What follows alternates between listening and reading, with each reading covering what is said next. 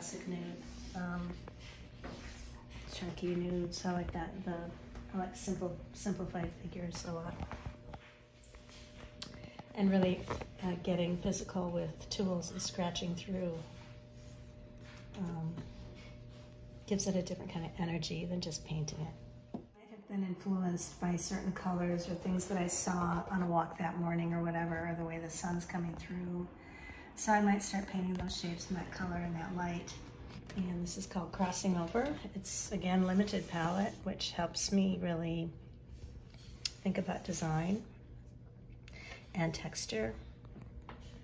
A lot of transparent colors, a lot of, if you can even just touch these, you feel there's a certain kind of paper that has threads in it that I use sometimes, and crayon and different mark making, a little bit of archival collage there. And then the more I paint, the more I react to what I'm painting, and it starts layering itself.